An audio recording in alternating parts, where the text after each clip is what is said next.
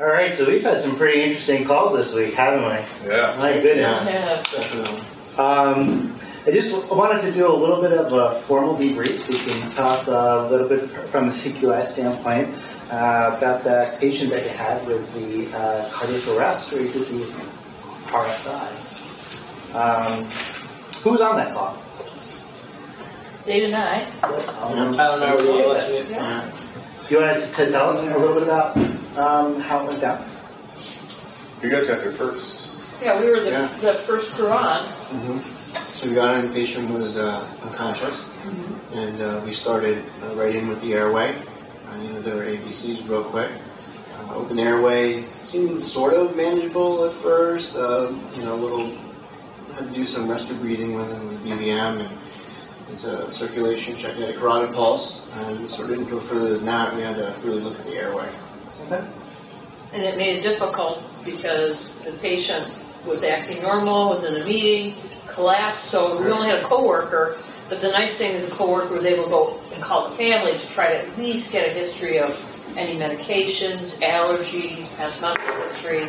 So at least we had that piece coming, but our main concern was the airway. Yeah, that was the biggest piece. And then you guys got there, and what happened then? It seemed like they had a good focus on the airway. They were managing it. They let us know that he did have a heart rate, so he wasn't in cardiac arrest at that point. We just kind of started working to the next level of assessment to see what other interventions we might need. I think Tyler started working on getting the monitor attached, and I started getting IV access right away. Yeah, we walked in, we got a great report from these guys, and then actually went really well. It wasn't as if we were two separate crews, but we kind of joined forces, and it was all four of us as a team once we got there and started getting to work. So it was really And, we started with an oropharyngeal airway, and that seemed to be working. And then we feeling some resistance, ventilating. Just kept getting worse. Yeah, tried repositioning. We put one airway in, tried the nasal airway, and we still felt, there was resistance. The patient wasn't being ventilated as effectively. We were even using, our TAM position to two of us managing that. Right. And so it was great that ALS was dispatched simultaneously and got there shortly after we did. What would have been good for us to put in helpful is if we had an SpO2 Yes. for the PLS level to sort of see what was going on that way. It's hard to differentiate that. Yeah, and our airway bag wasn't equipped with that, but that would have been very helpful to have.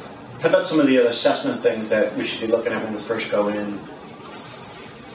So, his level of consciousness had sort of begun to really wane right on out, and skin color looked okay, perfusion looked okay to start with, so he had a carotid pulse at that moment. I wasn't worried about the rest of it, just the fact that we had to look at the airway, which was degrading as we were going along. And if we had an extra provider with us, we could have had that person do the blood pressure. Right. But our main concern was managing the airway effectively and using two providers to do that. Yeah, it looks like you had a real good airway established. They did a good job, but once we got there and we looked at the whole picture, he ended up looking like he had the right side of his I think his initial pulse ox was pretty low in the 80s, even with the bag valve, two-person bag valve ventilation. Tachycardic. Right. So pretty early on, we identified somebody that needed an advanced airway. Yeah. And with his GCS being where it was less than 8, and the difficulties they were having managing that airway, I think Tyler made the call pretty quick that this was a good candidate for RSI. Yeah. And so we started kind of going down that road, getting the equipment set, and then started working off the checklist that we had with our gear set. Well, it seems as though there were quite a few things that went pretty well in the calls. Anything that you guys think you might have done differently next time if you had a similar situation? Or What do you think about BLS capnography? I think we had the equipment there initially. We determined it would have been nice to have another provider to help with, to further the assessment. Right. We were concentrating on ABCs and an airway that, wasn't improving with what we were doing. So I think the oximetry would have been helpful at first, but I think BLS capnography is probably a really good idea. I mean, air exchanges, what you're really looking at doing, absolutely. Oxygen is only one side of it, and you need to get carbon dioxide out too. Right. So. And it also could have helped you also, and I wasn't paying very close attention to that, but it could have helped you better gauge the rate of ventilation also. Yes. It's not something that we're spending a lot of time thinking and counting. You have to have some system in place to make sure that you're not hypo or hyperventilating that person.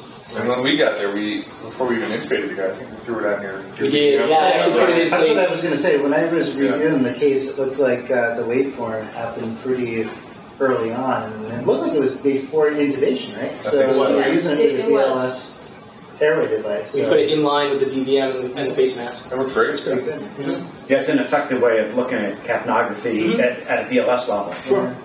And then we determined as we were taking care of the patient what the GCS was. So right away they had asked us initially. Right. The other thing is we've worked with Tyler and Seth before, so it was nice that we were familiar with how they operated as a crew, some of the equipment, and it made the call much smoother.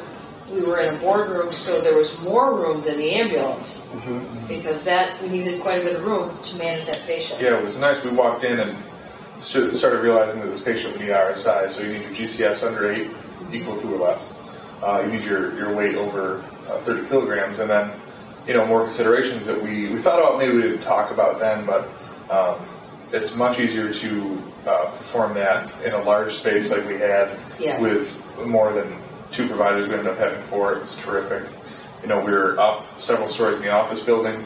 We didn't want to have that patient decompensate further as we tried to keep a BLS airway on the way to the ambulance. We had a little bit of a distance to the hospital, not too bad. Sometimes, if Seth and I, before we were close to the hospital, we'd keep the BLS and let them handle it because it's just the 2 of us in the ambulance. It was good. But I think it worked really well in the big space with the amount of people we had. It's the ideal circumstance for that intervention. I think that's a good point that you mentioned because there are certain firm criteria within the protocol, but there's a lot of other medical decision making that really goes into deciding whether or not you're going to intubate a particular person with RSI. Just because we have the skill, it doesn't mean that we always should be using it. Correct. Michael, you're the CQI director. Is there anything from your standpoint that you kind of look for when we're going through RSI? What are the things that you're looking out for? Well, I noticed in the paperwork that they had used the check sheet, so I thought that was a real effective method of making sure that every step was accomplished so that the appropriate care was delivered. Yeah. So that was, I think, critical in this situation. Yeah, Yoda had mentioned the check sheet too. How do you feel as though that worked for you? Did it seem as though it was... Yeah, it slowed everybody down. Yeah. We did it in a fairly deliberate process, and with the space that we had, we were literally able to find the items we needed and lay them out because we had some space. Not only I knew where they were as the person that was going to do the intubation, but everybody that was going to be helping me knew where everything was. Yeah, right. So it made the whole process, although maybe took a little longer, it made it much smoother, which in the long run made it faster. Yeah. And if something had gone wrong, we had verbalized the whole thing to each other. Everyone knew where the secondary rescue devices were and all that. Correct. I think we were prepared. First backup and second backup were right there, and everybody knew where they were. And for us, it was easy to know what they were going to do, when they were going to do it, what was coming next. But that's a good point. There's been a fair deal of literature out there lately in regard to the use of checklists for critical procedures. I mean, it's not something that's new. I mean, every one of us who is on a plane trip has hopefully had a pilot that has gone through a checklist. Otherwise, we probably wouldn't want to be flying. So for critical procedures like that, I mean, if you had missed one of those steps on the check sheet, it can really delay patient care. And a lot of people feel as though if you have a critical patient, you really just want to get to it and forget about the check sheet. But the thing is that that's probably the instance in which you need the check sheet the most, because you really don't want to waste time missing a step in the heat of the moment. Even if you've gone through it over and over and over again and have a lot of experience, the check sheet is really something that can be helpful in these kind of instances. So I think that was awesome that you guys used it, and I'm glad to hear the feedback. I think it's also important with the medications and the dosages of those as well, to ensure that we're delivering the proper medication in the proper amount. Yeah, that was great. Yeah. Well, and I think what was helpful for all of us was knowing that all the equipment was there if needed. And you're right, it allowed us to verbally look at, is that a piece of equipment there? Seth would confirm it. And then Dave and I were looking, Yes, so we also knew what the next step was, since we were managing an airway initially and then turning it over for an advanced airway. And even though we were going through the checklist, we were still moving. Yes. I think one of the first steps on it is pre-oxygenate with your nasal cannula, which read it out, they got it out, and the patient got high flow oxygen through the cannula. So it wasn't like we were just sitting there doing nothing. Mm-hmm. You know, it really helped move us along in a very deliberate pace. And that's another new procedure that we could easily have forgotten had you not used the check sheet. Sure. That's a relatively new thing, but it's so important. We found that even a single desaturation during an intubation attempt can significantly decrease or increase the mortality. So if you drop your sats even one time, the chances of that patient dying go way up. So making sure that we do everything we can to prevent desaturation. We want to prevent hypotension as well, and make sure that we maximize our first pass success rate. So kind of that basic airway assessment was done as we were approaching him. We did use the gum bougie stick to help find the trachea. So I was able to visualize clearly, insert the gum bougie, and both feel and hear the vibrations on the cartilaginous rings of the trachea. And then we were able to slide the 7.5 ET tube right over the gum bougie. I did visualize one more time as I found a little bit of resistance, and it was just a little bit of a manipulation to the left with the ET tube to get it through the cartilage. But it was a very smooth intubation. And we also used the laryngeal manipulation. Laryngeal manipulation right away, actually. I was able to find it and then ask Tyler for some help, and he brought his hand over. And I kind of moved his hand to where I had the best view and asked him to hold it, and it just stayed there. So every time I was able to look in, I had a perfect visualization of the bladder opening. So those are a few good points that you mentioned that I just want to touch on. The use of the bougie, I mean, why would we even do it? I know that you had mentioned that you have a few colleagues that probably wouldn't want to do that. Yeah. What are your thoughts about that? I mean, it's kind of an extra thing. It kind of is, but it actually sort of takes the place of a stylet if you think about it that way. Mm-hmm. If I had the stylet in, I'd have to remove the stylet to be able to properly intubate, after I got passage. So it's not really an extra step, it's just a different step. The difference is if you have a properly placed gum bougie, you can feel it in the trachea. It's just one more way that you're confirming that you're actually going to have good placement once you insert the tube. As a matter of fact, I have a gum bougie here and an endotracheal tube. And for you guys, you are obviously going to be going to paramedic school soon. So we were talking about that after this call. The gum bougie is this. So when you take it out, as you can see, it's semi-rigid. It's got a little anterior bend at the end. It usually comes kind of straight, so we want to kind of make it curved a little bit after we take it out. And we use it under direct laryngoscopy. So when we're looking at the cords, we're going to go ahead and insert it. Okay, but as you mentioned, you can feel the tracheal rings. Now, I've heard a lot of people that say that it can be difficult to feel the tracheal rings, and a lot of times that's because they're not exactly doing it right. They're very ginger, but what you really need to do is to generate vibrations. And to generate the vibrations, you kind of have to be a little vigorous, because when you're doing that, can you hear that? Mm-hmm. Okay. You can also feel that through there, and that's really what you are going for. And when you feel that, you know that you're in the tube. Now, the thing is, this has to be anterior. So this is a little bit to the left, a little bit to the right. You may not be right on the tracheal ring, so you have to move this back and forth in order to feel it. The other way to confirm it is to go all the way down. And this should stop at the carina if you're in the trachea. If you're in the esophagus, it may continue to go through. Okay, so those are some ways, even if you can't see it going through the cords, that you know that it's right in the trachea. And then you can go ahead and put this right over the top after you remove the stylet. And generally for adult males, it's about 23 of the lips or so as a general rule, if you're not putting it under direct visualization. So that's what I have to say about that. seems to work well is this external laryngeal manipulation, which you have the one provider, which I believe it was you, who put your fingers on the thyroid cartilage, and then as the intubator is looking with their other hand, they are maneuvering the first person's hand to a point where they can see the vocal folds optimally. And then they say, hold it right there. Yep. Then they can get their bougie, and that can increase your first pass success rate as well to decrease the probability of hypotension and desaturation. So, highly recommended.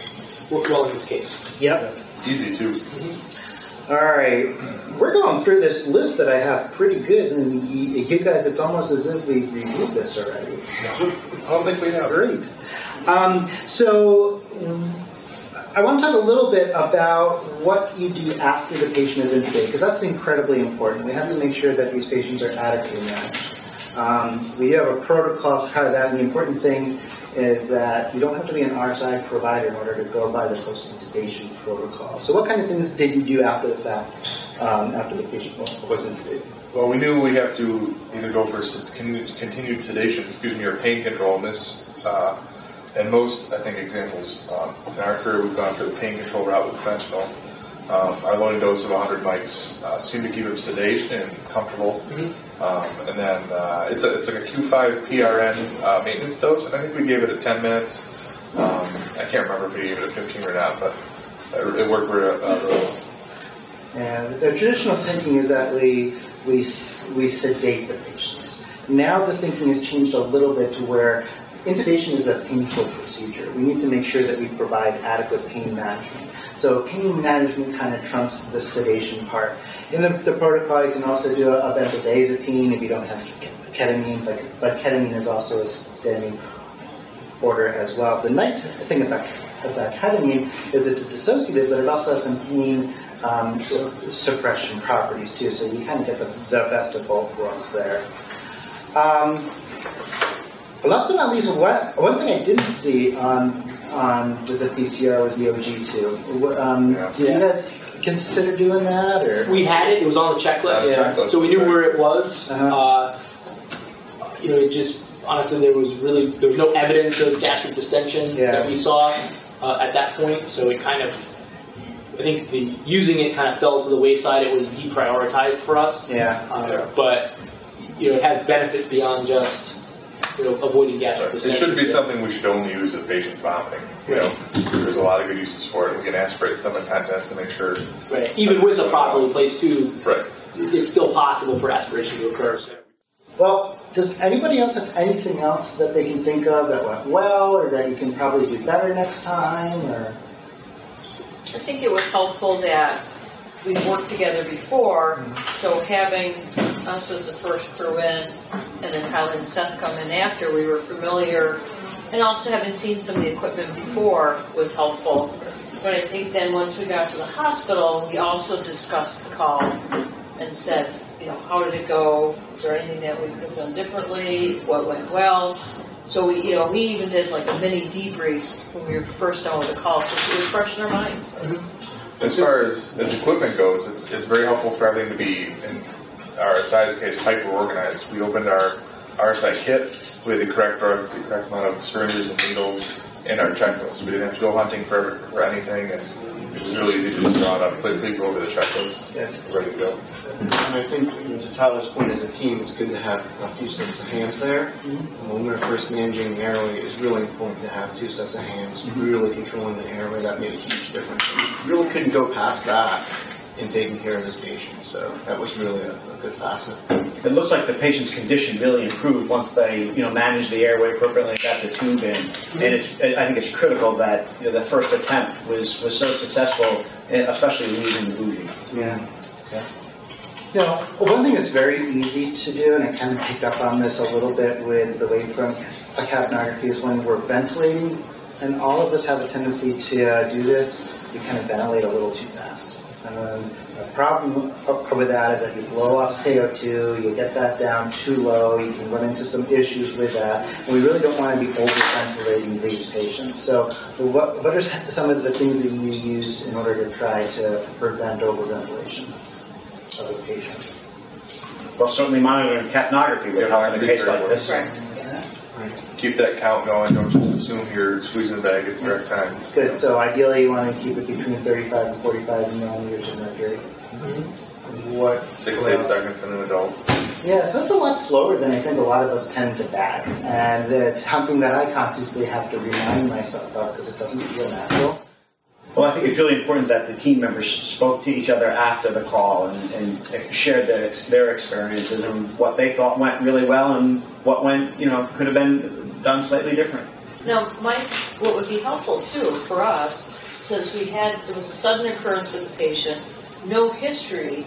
Is it possible to check with the hospital to see what the patient outcome was? Certainly, we can file a follow-up report and see what information we can get. That would be helpful for us. A part of the CQI practice. So Right, absolutely. That's good. We'll make sure we get that out to you. Oh, thank you. That's helpful. All right, guys. Well, you have a safe tour, and I'll see you out there. Okay, good job. Thanks. Thank you. Thank you. Okay.